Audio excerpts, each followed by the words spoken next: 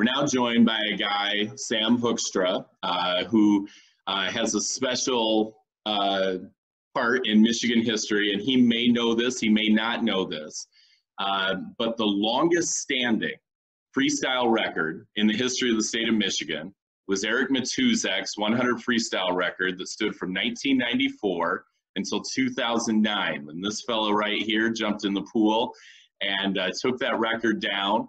A couple of weeks ago, we got a chance to talk with Morgan Priestley, who took down Matuszak's 200 freestyle record, which had stood for 14 years. Sam took down a record that stood for 15, and when he did that, he etched his place in history and secured his place on my list among the greatest swimmers in Michigan history. Sam, thanks for joining me today, man. Thanks for having me. It's my pleasure. Awesome. So I want to start with you in a place that I start with a lot of guys, and I already know that you have a much different answer to this question than a lot of the swimmers that we've spoken to, and I think inherently makes your story an interesting one. Can you take me back to when swimming was introduced to you as a sport? Maybe not swim lessons and when you learned to swim, but when you dedicated yourself and arrived to the sport of swimming. Well, yeah, like a lot of people, I did swim from a young age, but like you said, it was not a serious thing by any means. I played every other sport competitively, but swimming. Swimming was the fun one, the thing that we did in the backyard all summer long.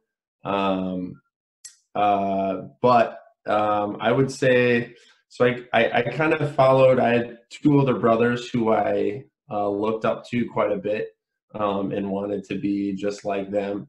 And my brother Jake got into diving in middle school. He was 4 years older.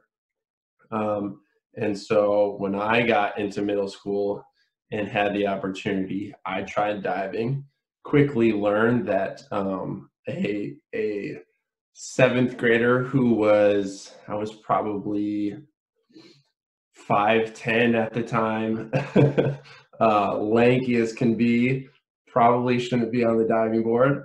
And so the swim coach obviously saw me and was like, hey, you need to try some relays. Got me on a couple of relays. And then in 8th grade, I finally decided, okay, maybe I need to be racing all the time. And so that was kind of the start to my competitive swim career, as competitive as middle school swimming can be. And then freshman year is when I really got the itch. I still played water polo all throughout, but swimming quickly became my thing. My freshman year at Grandville High School, our captains that year were John Bergsma and Matt Rose. Pretty awesome swimmers in their own right, and just amazing guys and amazing leaders. And I just looked up to them so much. And then at the end of my freshman year, I got the opportunity to be on the 200 medley relay and the 200 freestyle relay at the state meet at the University of Michigan, which was also the last year the state meet was at the University of Michigan. And that would have been 2006, I believe, March of 2006. And we traveled, the state meets Friday, Saturday, right? We traveled Thursday and went to the pool immediately. And guess who was training? It was Phelps. It was Peter Vanderkay. It was, I think Davis was still there. There was just so many guys at the time training there, getting ready for, in that 08 Olympic cycle. That was obviously all those guys were there, right? And so I think it was only, I want to say it was only Phelps in the water. And he was like training by himself that day or something. Um, but he was, I mean, it was just, we were obviously awestruck. The stuff that he was, just the way that he was swimming, and like that. And then the state meet happened, and yeah, you talk about, I'm pretty sure Morgan was maybe a senior that year or junior or something like that. There was guys like Shokoba. I mean, it was a big meet. It was super fast. I was a freshman, and it was just quite an experience. And I mean, from that point on, it was like swimming's it for me. That's what I want to do. That's amazing. I can imagine the impact that being able to see Phelps up close at age 14 or 15 would have on any young swimmer. Before we jump forward and kind of stay with that line, I want to go back for a second. So tell me about the other sports that kind of had your interest as a young guy before swimming. So again, my brother got into water polo pretty early, which was kind of rare for West Michigan around that time. It was kind of just taking off. Grandville at the time that my brother got into it, the high school team they were really good, just really big guys. I don't know if you know these names. Chris Posthumus he was the guy. Eric Posthumus, his brother too, but Chris in that area, I mean, he was like 6'7", 240 in high school.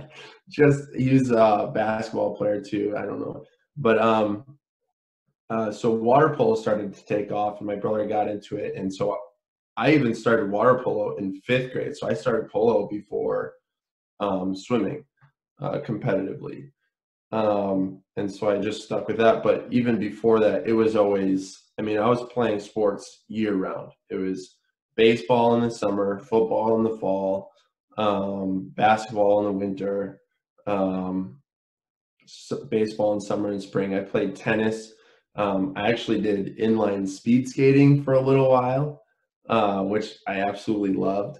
I mean, yeah, you name it, golf. I played it. So I just love to compete, and if I wasn't doing something, I was completely bored. Like I just could not have any downtime whatsoever. And so yeah, I just love to be athletic, and that's what it was all about for me. I'm really interested in the water polo part of it whenever I talk to swimmers who also played water polo, because in many cases, and there's probably no greater example than Matt Biondi, who was able to kind of combine that water polo success into great swimming back in the 80s. And you don't hear as many of those stories, today as maybe you used to 3 or 4 decades ago. But I certainly have heard some examples. How did water polo help keep you in the water and help you as a swimmer? Yeah, as a coach now, it's tough. It is. I think it takes I think it takes a certain type of athlete to be able to do both really well. I mean, for one thing, water polo makes you tough. And I was actually a goalie for most of my career, which is kind of interesting because I was the fast one, right? But I was in the goal. But I think just because of just my natural athleticism and my length, I think goalie just fit for me. Obviously, there's strength components. It really does strengthen your legs. I think I actually could have been a pretty decent breaststroker had I not taken off in freestyle so well. But I never really gave it too much of a chance because I just had that my egg beater kick was pretty good, and yeah. So, but yeah, I think just like the mental toughness. Obviously, water polo is one of the toughest sports in the world. It's brutal. It's just so physically exhausting and demanding. it really does, I think, give you that mental edge for when you get into the training pool for swimming. But as a coach now, in Michigan, Polo's in the fall. Polo's the 3 critical months leading up to that high school swim season. And I look back at my career and I kind of wonder a little bit, like, man, if I had dedicated those 3 months before the swim season, where could I have been earlier? But obviously I don't regret any of it. Obviously it all turned out pretty okay. And I still play water polo. I love it. I even played a season at Michigan. You mentioned your athleticism and your length, and obviously I know you're a big guy. When you swam in high school, tell me about your height and weight and kind of how you were built physically. So I was always big. I never had like any growth spurts. I just I came out big and just stayed big and just grew gradually, which I think really helped with that athleticism piece, because I know a lot of guys go through that like growth spurt somewhere between like 8th and junior year-ish, and they get all awkward.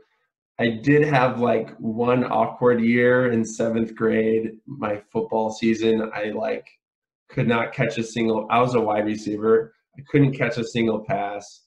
It was just an awful year. I hated everything about it. But then in like 8th grade, I caught every pass. So it was like, I don't know, I did have that one year, but for the most part, I just grew gradually. Always had like a pretty healthy amount of muscle that just kind of developed. I never lifted weights in high school. I didn't start lifting weights until college, but for some reason, my body just liked to put on muscle as I grew. I remember guys, there was always rumors on M Live, like, oh, Hoekstra's got to be taking something. And I'm just like over there laughing because I knew so many guys who lifted weights, and we didn't lift any weights. So it was always a laugh when I saw those comments. Yeah, I was probably six foot as a freshman, and then just grew like an inch a year, and then I think I was like 6'4" senior year. Probably went from 155 as a freshman up to, I think I graduated around 185, 190, somewhere in there. So I was pretty big. If I've learned anything in the last couple of weeks, it's that the M Live chats were a cesspool. Randy Lamb just told me a couple of stories about how he wished he'd never come across the M Live chats back in his time, back in 2000. So I've learned from talking to you very quickly. It didn't get any better in the next decade. Oh, it was pretty wild. That's great. So jumping back to that freshman year that you mentioned, as we were talking here, I took a quick glance at the state meet results. I'm not going to say you set the world on fire and did something nobody else had ever done, but you went 21:54 on your free relay as a freshman, which in context with the idea that you kind of already told us you really hadn't come into swimming until about the last year or two. That's pretty good, right? I mean, yeah. So one of the questions that I would want to ask you is, you made it clear, in seeing Phelps and those guys that day, that was a mental breakthrough or a commitment breakthrough, that this is what I want to do. But I'm curious if there had been moments prior to that, as you were becoming a guy that could go 21.5, on his relay at the state meet as a freshman, that kind of convinced you earlier that I could be pretty good at this. Are there breakthrough meets or races or, anything that stands out to you, that kind of helped you realize also, I want to pursue this? Oh man. Well, just broadly, any chance I got to be on a relay was the most amazing thing to me. And that continued. I mean, you see that continue through my senior year of college. Really, to be honest, that continued to my last competitive meet, which was not too long ago, where I got to swim on a relay with some of my West Ottawa swimmers at sectionals. And I popped off a time that I didn't even think I had in myself. So we can, again, get to that later. But yeah, anytime I got an opportunity to be on a relay, I took full advantage, and I loved every second of it. There were a couple of moments before that, my freshman year, that I kind of proved to myself that I think I had what it took to be fast. And it may not be in the sense that people are thinking, but during a dual meet, it was a close meet. I was on the 4 free relay with Matt and John and those, seniors. And I lost my goggles, they actually filled up with water on the start. And I went in to that first turn full speed, and we had these nasty metal gutters, and I smacked my heels, and I didn't know how bad it was. I just kept swimming. I didn't swim very fast, but I kept us close, right? I kept us in the race, and we ended up winning the relay. And come to find, I crawl out of the pool, and I had split my heel like wide open to the bone. Ended up, it was a clean cut, so it wasn't bleeding until I stood up and started walking. The trainer, it was so weird. So our pool is on the second floor of our high school. The training room where the athletic trainer is on the first floor, kind of underneath the pool. He said he heard the hit from his office, and he came up right away.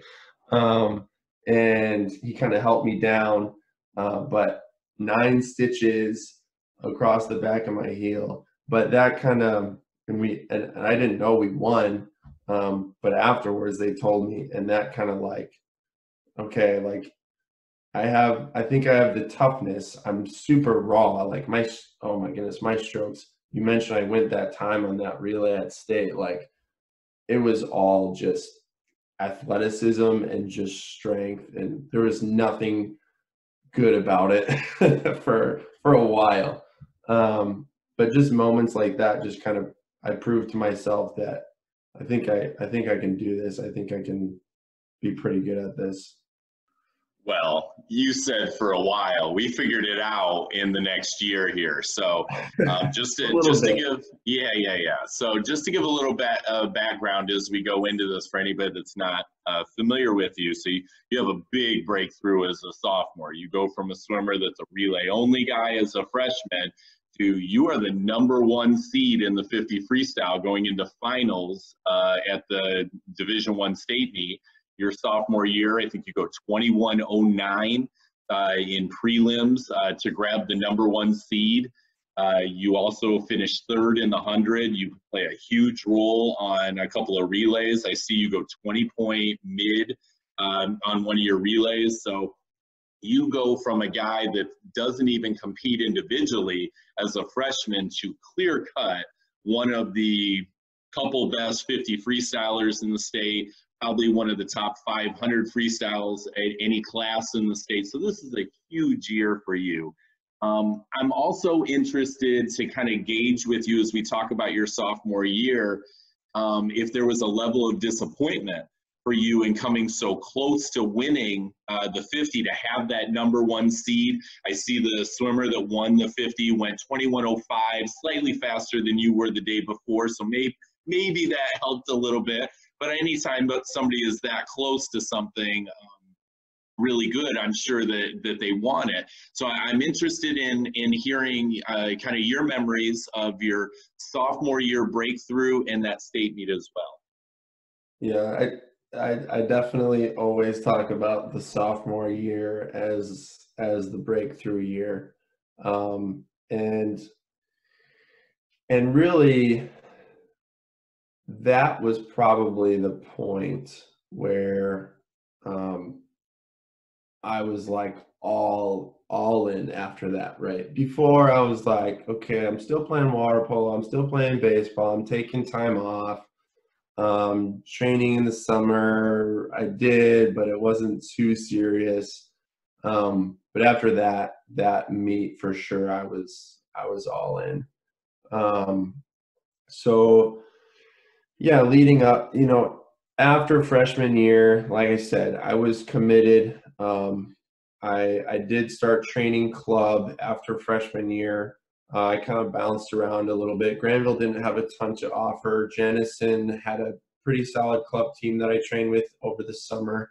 Didn't end up loving it, but it kept me in the water, focused on some of those technical things that I really needed to work on. Just cleaned up some stuff. The other big thing for me sophomore year, I think, was the breathing. So my breath was really slow. I had a pretty high stroke rate, and every time I breathed, my stroke just slowed down and so much. And I was breathing. Freshman year, I was probably breathing 4 or 5 times. And Jeff Burgess, my high school coach, we pretty much decided, hey, we stop breathing and we drop a ton of time, like bottom line. And so I just kind of made the commitment from the beginning of sophomore year. I'm not going to breathe. I know it's slowing me down. I'm just not going to breathe. And it did slow me down. Actually, it slowed me down just because, getting used to that, not having the oxygen, that second 25, I would die, and just, it was ugly, but I just committed to it, and eventually it just became second nature, and I never thought about breathing in a 50 free ever again.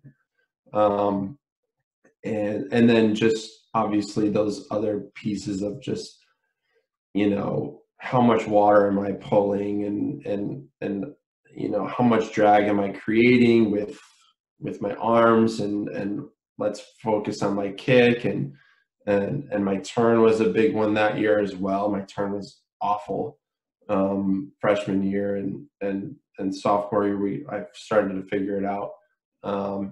And then I think that was actually the year as well where I switched my lead foot on my start. I was starting with my left foot, and I switched to my right foot. I'm right side dominant, and so Jeff was like, hey, let's put your dominant foot first. And so it was just all those little things that could just kind of added up to being faster, and then so that prelim swim, I don't know if I can find any pictures, but there's one really great picture of someone took it of the start of that prelim 50 free, and I actually anticipated the start, and so I probably could have been disqualified, to be honest, because it was so spot on. If they had reaction timing pads at the time, my reaction time probably would have been like 0.2, which is ridiculous. So the picture is me. I'm fully extended with like my big toe on the block, while everyone is still like arms down but off the block, both feet on the block. Like I'm just way out already in front of everyone. And so that definitely contributed to, I think, that super fast time. But at the same time, it also like proved to myself, hey, I can be 21-0, and hey, I can compete with everybody else here. So yeah, I kind of got lucky in that sense.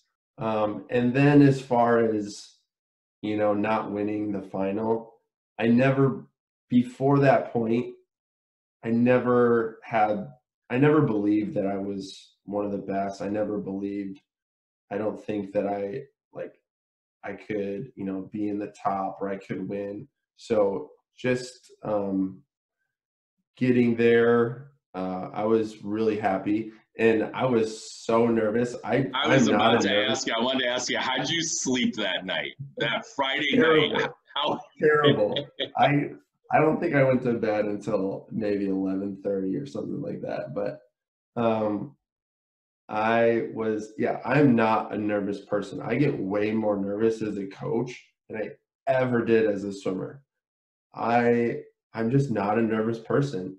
And so, but that was like the one time where I was like, oh my goodness, this is awful. I don't want to feel this ever again. Like, and my coach, obviously my teammates, my coach, they're all talking, right? And they're like, oh, you're the top seeded in my family. But I'm like, this is not good. But, and I mean, I did well in finals, and those two, I think I got third in finals, right? I mean, those, who was it? Chris Bagley, and is that his name? I don't know. Chris like Bagley. A brother, right? Yeah. Yeah. And I was happy. Those guys were so nice, and I was happy for them. You know, they were seniors, and I was a freshman. I was like, you know what? I wanted to win. My competitive nature. I was disappointed, but if anything, it just I proved to myself that I could contend with the best. So, for the record, and just so that you can hopefully sleep tonight, you were second in the final. Oh, was I second? Yeah, you were second. Get yourself that point back. You earned it. All right.